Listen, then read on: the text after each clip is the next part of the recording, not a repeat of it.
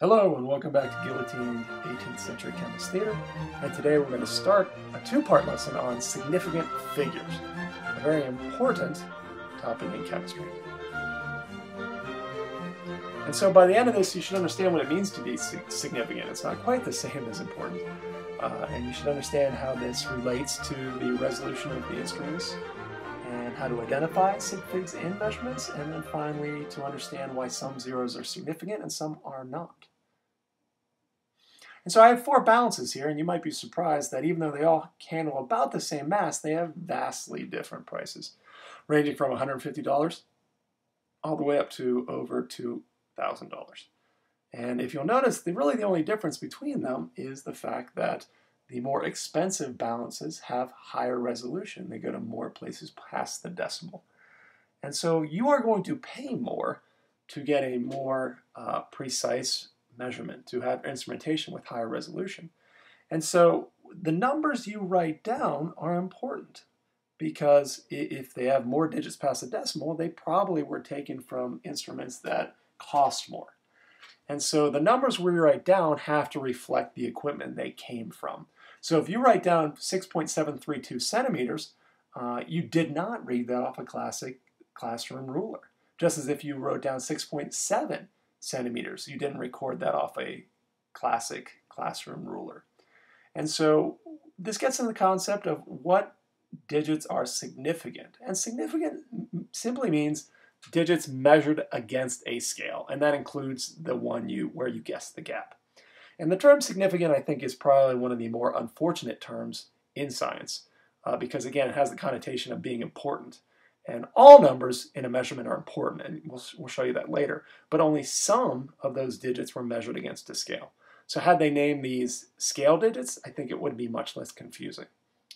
For example, counted numbers are never significant because they weren't measured against a scale. So if you go outside and count birds on a wire, then that's not a significant measurement. It's important, you want to know how many birds are there, but it's not significant. It wasn't measured against a scale. Metric conversions, English conversions are definitions and hence not measured against a scale. So although it's important to understand there are 12 inches in a foot or 100 centimeters in a meter, those aren't significant measurements because they weren't measured against a scale. No one had to measure it, they knew it as a definition. And at least in my opinion, if you're going between scales, on the other hand, those are significant because someone had to lay two scales next to each other and measure that. There is no definition of an inch being 2.54 centimeters, and someone could go measure that worse or better than somebody else. It's not like you can go count 15 cows better than I can.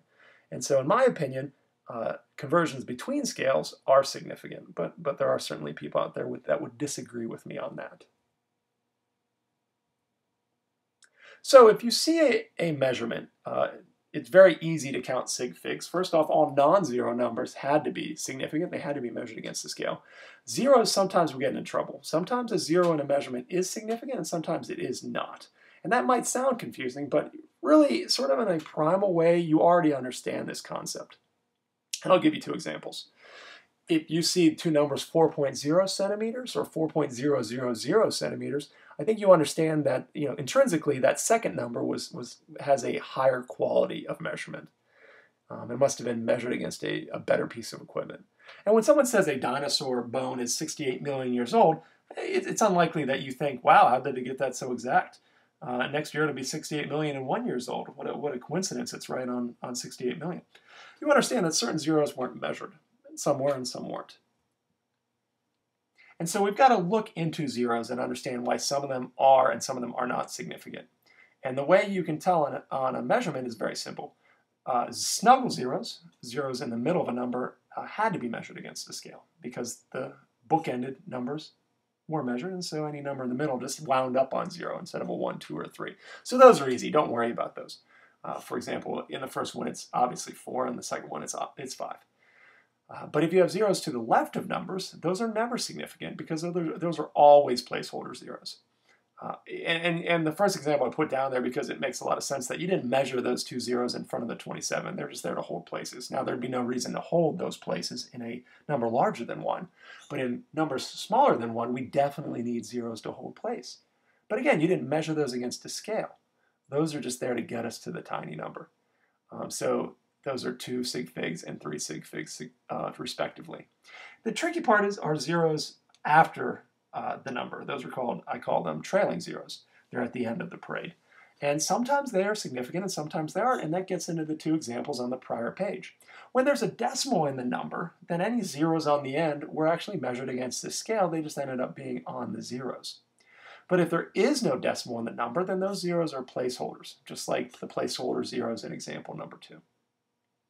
And the interesting thing about zeros are if you put them in scientific notation, they disappear if they're non-significant. So in example number 2, those 2 zeros at the beginning would disappear. That would become 2.7 times 10 to the first. And in the second example, number 3, 1200, they would also disappear, and that would become 1.2 times 10 to the third. And so that's one way to kind of understand whether a zero is significant or not, is try putting it in scientific notation and see what happens to the zero. Finally, you'll run into occasionally a weird situation where you have a series of zeros, some that were measured against a scale, and then somewhere in the middle they stop being measured against the scale because you ran out of significance. But we can't stick a decimal in the middle of the number. We can't change the number from 54,000 to 540. And so we'll put a bar over that zero in the middle to indicate that that and all zeros to the left are significant and anything to the right is not. And you won't run into that situation often, but sometimes you do. Now, there are a lot of gimmicks to understand when zeros are significant and when they aren't. There's a method called the Atlantic-Pacific method. Now you can certainly use that to help you, but memorizing that doesn't help you understand the concept of significance. And you're better off understanding what makes a zero significant, and then you'll be less likely to get them wrong. You can always forget the gimmicks. I can't remember them. And so let's look at these 2 scales, and hopefully it'll help cement this idea in your brain. And so in the first scale, you would read that as 230. You can read the 2, you guess the 3, you guess the gap, and that's as far as you can go. Now you can't write down 23. You need that 0 to get to 230. It is an important number, but it was not measured against a scale. It's a placeholder 0. And so that 0 is not significant. So there are 2 sig figs and 230. But if you look at the second scale, that 0, there's a line for it right there, and then the scale goes to the 10th place, and so I'm guessing that, and it happens to be on 0 too. And so those were measured against the scale, hence they are significant zeros. All right, they count towards the measurement. That is 3 sig figs. So understand that when zeros are placeholders, even before or after, then they don't count as significant. You need them there so the number doesn't change, but they don't count as a significant measurement. It doesn't mean that your equipment was that precise. But if the zeros if there's a decimal in the number, then those zeros were measured against the scale. And so they are significant. They just happen to be zeros, that's all. Now I know this can be confusing, but you certainly, there's plenty of practice problems out there, but it's very, very important that you can look at numbers that other people measured and identify what numbers were measured against a scale and what zeros were just placeholders. It's going to take practice, but it's worth your time.